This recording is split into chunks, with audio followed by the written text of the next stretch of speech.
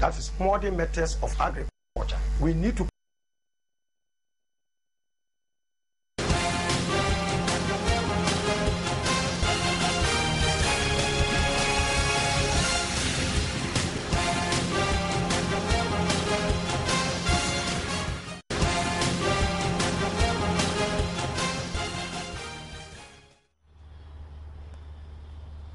Hello, good afternoon. There are 4 overwhelming underdogs on the ballot for this year's elections. They are the PPP, the GCPP, the UFP, and an independent candidate. Many would say these parties simply make up the numbers, but some also argue that altogether they can push the December elections into the much-dreaded runoff. Well, yesterday, the state broadcaster gave the parties an opportunity to sell their policies to the electorate. So today, we sample their views on the key issues, but more essentially, gauge their likely impact ahead of the December elections. Can they together become joint kingmakers, or should the main political parties simply dismiss them? We're live from the Multi-TV studios and also live on radio at Joy 99.7 FM. Together, we are your election headquarters. We're taking a short break. We'll be right back.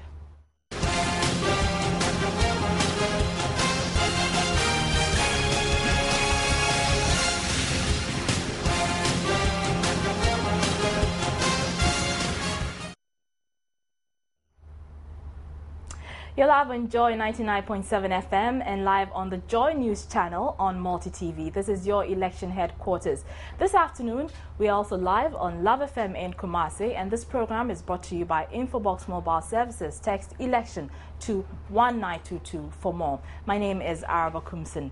Now, just like in the 2008 election, we will this year again have 8 presidential candidates on the ballot. In 2008, the sheer number of candidates vying for the same amount of total votes contributed in a large part to the runoff poll we witnessed. When you have so many people going after a fixed number of total votes, it becomes difficult for anyone to win outrightly. Now, that was the reality in 2008. But will it be the same this year? Some may suggest that an answer to that question will depend on how well the smaller parties do in the elections. In 2008, for example, the CPP, PNC, and other smaller political parties, including one independent candidate, together got 0.74% of the total votes. If you consider that it took only 1.58% to push the elections into a runoff, then you begin to appreciate how significant the other smaller parties can be in deciding the elections. Well, yesterday we got an opportunity to hear from the other 4 candidates on the ballot paper. Let's sample some of the views on the key issues. Let's first hear from Dr. Papa Kwesi Indum of the PPP, spelling out his party's policies on the fisheries sector.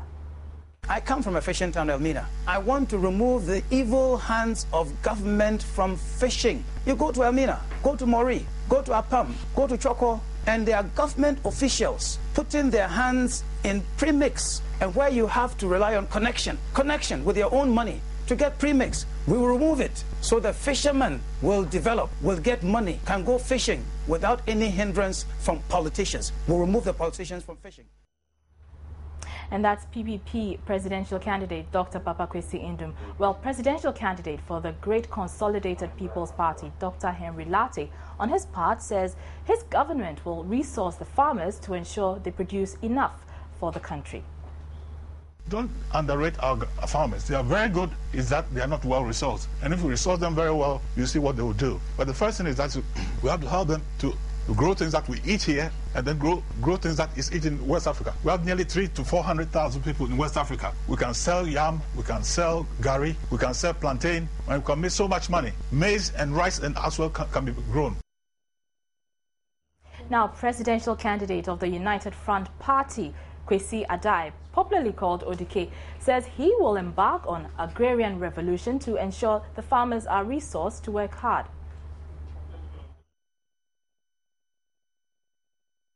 That is modern methods of agriculture. We need to construct boreholes in our farms, extend electricity there and put water pumps on it so that we can have reliable irrigation system, that is surface irrigation. Again, we need to process our farm produce to give our farmers ready market, that is to link up agriculture with industry. When we're able to do that, then the farmers will be rest assured of ready market. An independent candidate, Jacob Osei Yeboah, on his part says he will champion innovative ways of improving agriculture in the country. Now, if you go to the Western world, 3% feed the whole nation. But if you come to Ghana, just as the indicators that you gave, if that is right, 60%. But even with the 60%, we are not able to feed ourselves. It means that there's something fundamentally wrong. That is where that intervention that we're talking about is actually needed.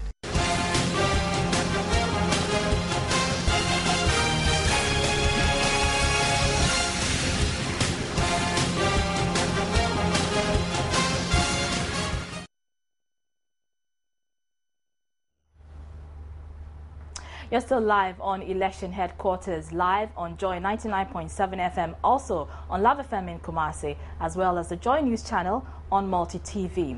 Now, let's gauge the likely impact of these parties come December 7. And joining me in the studio is Belinda Bulle. She's the Women's Coordinator with the PPP. Thank you very much, Madam, for your time.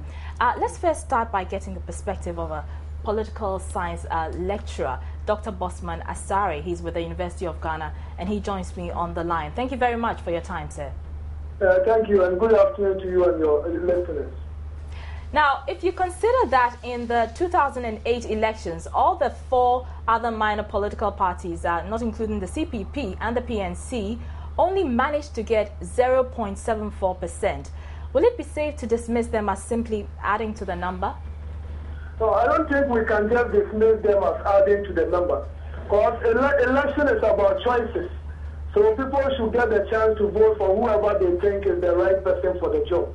And when you analyze critically, you realize that Ghana is a diverse society. We have different ethnic groups, different religious groups.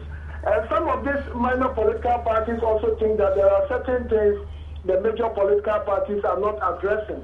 And they think that they are in a better position to address that. So because of our diversity, I think they are all very relevant for our political system. Now, Doc, can any of these political parties by themselves individually make any significant impact to shape the outcome of the polls in December? In this election, it looks like PPP will do very well. Because when we look at what we are hearing from the campaigns, the places they are going to and the responses they are getting, I think that PPP, if we are not very careful, should be getting around 3 to about 5%.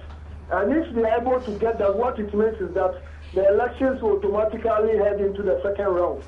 And if PPP is going to get something like that, look at the other parties will bring about 0.4 or 0.5% on board. So that means that we probably will head into the second round. All right, hold on for me, Doc, because I have the Women's Coordinator of the PPP, Belinda Bulle, with me in the studio. Thanks again for your time. Tell me, what is it looking like for your party? Good afternoon. And then first of all, I'd like to thank GBC, for giving us the opportunity to come and also explain our policies to the Ghanaians. But having said that, for me, I would say it looks pretty good, because when the PPP was formed, we made a promise that we were going to make sure that the discussion or the political discourse was an issue-based one. For this year, I can say that we led it, and now almost everybody is trying to do some form of issue-based politics. We have been everywhere. For a party that was formed in February this year, I would say we have done very well, because everywhere you go to, the bright red sun is shining on everybody, and there's hope. People are beginning to think that, maybe after all, there's going to be a third party that is going to give us a kind of hope that has been lost for a while. But there are those who argue that the party is driven by Dr. Indom, the presidential candidate's personality. In 2008, he was the presidential candidate of the CPP. He got warm reception from majority of people, especially the young people, and yet he failed to make an impact. In fact, he got less than 1%. Correction, he got 1.31%. I beg your pardon, less than 2%. Really, personalities are always important, okay? Because like we keep saying, it's going to be one person who's going to be president. So you can't divert from that the personality is important. But really, we are changing, okay? People, like I said, everywhere you go, everyone is saying, okay, this time around, let's give another party a chance.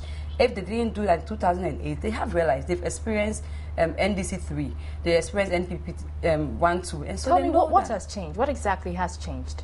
No, but then you know yourself. Look at the response that the PPPs get. A party that was formed this year, and everywhere you go to, I mean, the PPP cannot be ignored. Okay, we say something and somebody actually picks on it and tries to, broaden it. And so for me, I'm saying that Ghanaians are becoming more discerning. Okay, they're beginning to have hope, and they're being bold to actually, challenge the status quo.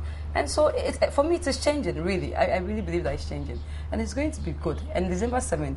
You're going to be surprised at the results. All right, okay. Let's go back to the lines and speak to Dr. Bosman Asare. Doc, do you think that the parties, it's prudent for the parties to join forces at this point in time? Can they make any impact if they do so? No, I don't think they should join forces because they have certain philosophies that are so unique to them, and they want to present those philosophies to the voters just to test the waters and find out whether the voters are going to go with them. Because if we are talking about them merging, joining other parties, then we may end up having what people have called voting without choosing. All the electors must have the choice. They must have all these options and make a determination or a decision that this is the party we like. Whether they are a major party or they are minor and independent, etc., voters must have all these options on the table. They can decide they want to come together, but I think now it's not the time for them to be doing that. They should go into the elections and let's see. If there should be a second round, then they can decide which party they believe identifies with their interests. But individually, Doc, do you think any of them can obtain the 5% needed to push the polls to the second round? I think your panelists just said that the voters are discerning, things are changing, people are looking at certain things. Because they've experienced NDC almost 3 times, NPP 2 times. So for all you know, people are thinking differently. People are thinking outside the box. When you look at the PPP flag bearer, the track record is very excellent in terms of accomplishments. He has been in government before. So people are saying that maybe we must give him a try. So we can't tell until we vote on December 7th. So I am very sure that maybe the minor parties may end up getting even up to 7%. And if it happens that way, you realize that the major parties are going to take them very serious. And Doc, when it comes to a second round, it will be very significant. Very finally, Doc, which of the smaller parties do you think will make a splash in the December polls? Now, if you are adding the PNC, the CPP, I think the PPP is going to make a very huge show on election day, especially in the central region. Thank you very much, and that's Dr. Bosman Asare. He's a political science lecturer. Thank you very much for your time. Let me give you the last word, Belinda. What do you make of your chances? You had the political science lecturer. He says that he's confident the PPP may be able to make a splash in the first round. If there is a first round, what do you think? I believe that there's going to be a runoff. And I'm also with a strong conviction that the PPP is going to be there. Not to support, but to actually solicit for some other party's support, okay? Because really, where we are going to, okay, people are really fed up. Now, they want to see practical solutions, not rhetorics. And if you listen to all the presidential candidates, they've actually been, confined themselves in some rhetorics. Dr. Papa Kwesi Nkrumah has been very specific and he's been giving us practical solutions. And unless we all decide to go that route, then, it's a joke what we are doing. But the comments I've been hearing from people, ordinary people, is that Dr. Papa Kwesi Nkrumah has good ideas, but they feel that they would be wasting their votes if they decide to vote for him. Thank you very much. And this goes to all Ghanaians. If you think or you believe that he is the best person, then every single vote is important. You can't plant corn and expect the groundnut to germinate. If you want good programs, if you want good developmental agenda, then why settle for second best? Okay, everybody's vote is important. They will not be wasting their vote. I am voting for Dr. Papa Kwesi Nkrumah. I know millions of other people who will be voting for him. So every vote is important. I'm telling all Ghanaians to come on board to vote for the PPP. the PPP, if they want Ghana to move to a certain level that they can't even imagine, okay? If they don't do that, they should forget it. We are going to go back to what we don't want anyway. And so for me, Ghanaians, this is your chance. Either you take this opportunity or you sit down next day and you go like, Inimanka.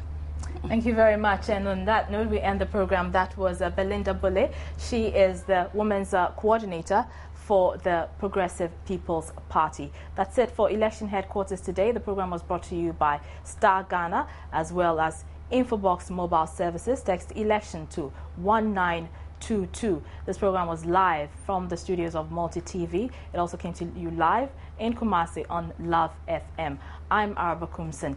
And stay tuned to Joy News on Multi TV because we will be bringing you that live coverage of the interaction between the Works Minister E.T. Mensah and agitated workers of the Ghana Urban Water Limited. Right after this, I'm Araba Kumson. Thanks for your time.